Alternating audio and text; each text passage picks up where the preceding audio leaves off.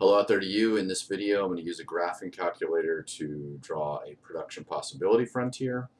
So this one I'm using Desmos. So we're gonna it's pretty easy. You just got to know where to go.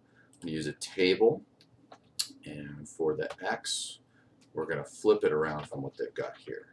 So I'll just do all of the Y's here, okay, and then all of the X's. Okay, now I've got this.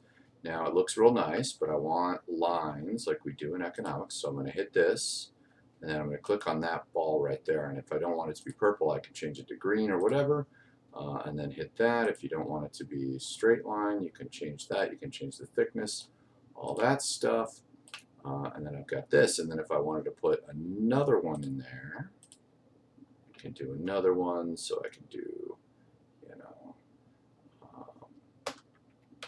so I can, let's see, let's maybe change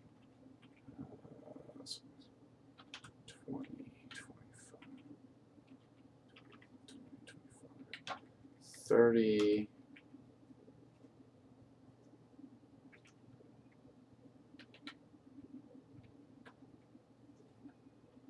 Okay. Actually, let's change this to, okay, and then right here, I've got another one that I can use to compare, and I can write a question and ask about how did that happen, something like that. Okay, that last one, we'll change this to 33. There, that's not bad.